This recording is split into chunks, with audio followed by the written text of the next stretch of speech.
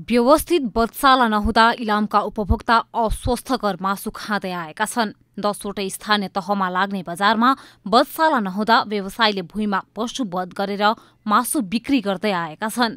हामीलाई समस्या छ नि तपाईको, अब खै नगरपालिकाले ठाउँ राम्रोसँगले हेरेर गरिदिएको पनि छैन।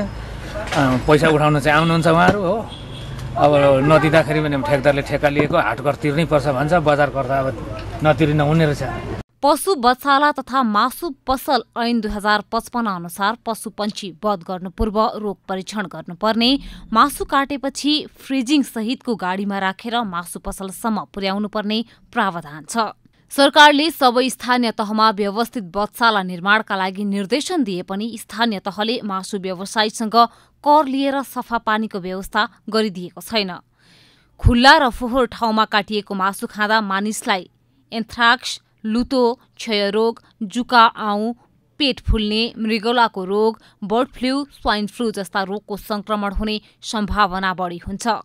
यो अलि सरसफाइ रिलेटेड नै हुने भयो यसमा। अब यसमा चाहिँ अब विभिन्न झाडा पखालादेखि लिएर हैजाहरू, कोलेराहरू फैलिने डरहरू धेरै देखिन्छ। विशेष गरी अब यो जाडो मौसममा भन्दा पनि गर्मी मौसममा चाहिँ झिँगा भन्किएका माछा मासुहरू बिक्री हुँदाखेरि चाहिँ जनमानसहरूले त्यही खपत गर्ने भए।